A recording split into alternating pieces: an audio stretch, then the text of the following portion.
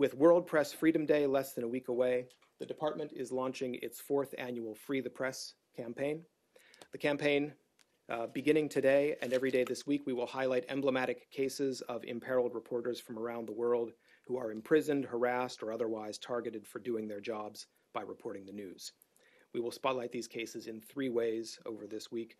We will raise them here in the daily press briefing each day. We will be spotlighting them at humanrights.gov, which is our human rights page on our website, and we'll be using the hashtag Free the Press to spread the word and message on Twitter. With the first 2 cases we're highlighting this year, our first Free the Press profile comes from China, where veteran journalist Gao Yu was recently sentenced to a 7-year term after a closed trial for, quote unquote, leaking state secrets overseas. Ms. Gao has been internationally recognized for her significant contributions to press freedom and civil society in China since her career began in 1979. She was arrested in April 2014 as authorities detained dozens of activists and dissidents ahead of the 25th anniversary of the Tiananmen Square massacre. Her conviction is part of a disturbing pattern of government action against those who peacefully question official Chinese policies and actions. We join the international community in calling on Chinese authorities to release Ms. Gao immediately.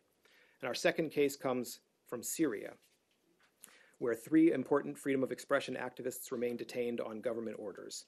Mr. Mazen Darwish, Ms. Hani al-Zitani, and Mr. Hussein Gurer are imprisoned. They were arrested in 2012 for advocating for freedom of expression, and they were held for 2 years without charge and an additional year without trial after the charges were filed.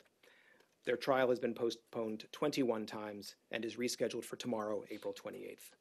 We continue to call for the immediate release of all 3 individuals who were arrested and remain detained for exercising their human rights.